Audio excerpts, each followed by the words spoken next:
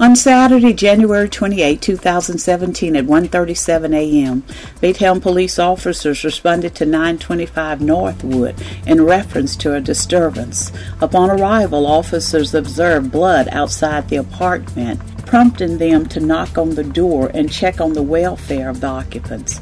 Upon knocking on the door, officers were met by a black male who was void of any clothing.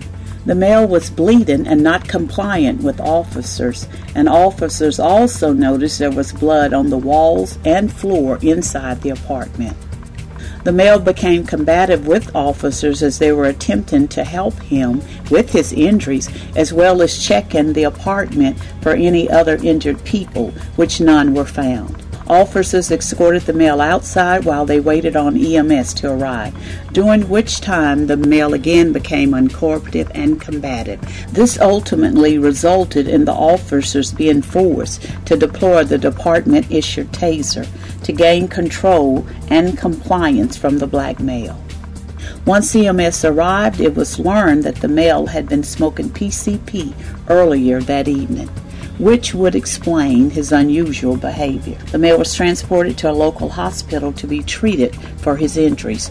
No charges were filed as a result of the incident.